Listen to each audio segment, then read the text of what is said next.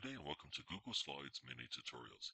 In the last tutorial I showed you how to present your presentation, and this one's a follow-up where I'm going to show you how to present your presentation but also have your speaker notes available so you can reference them while you're giving your presentation.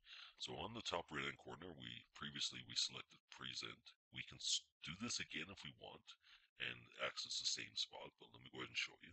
You go ahead and click on present, and down there in the bottom corner you click on presenter view, and it'll bring up this window here, which you click on speaker notes, and you'll have your speaker notes in front of you when you're presenting. Another way that you can do this as well is if you choose this little drop down arrow next to it and select presenter view, it'll automatically bring up your presentation as well as the presenter view all in one action, and then you can click on speaker notes and have your speakers notes handy. So and you can navigate through slides quickly through here as well.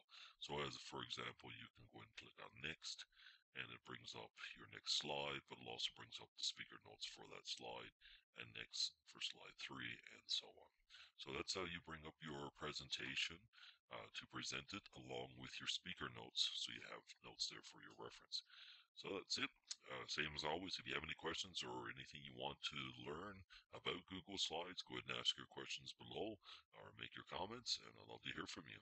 Don't forget to subscribe and have a great day.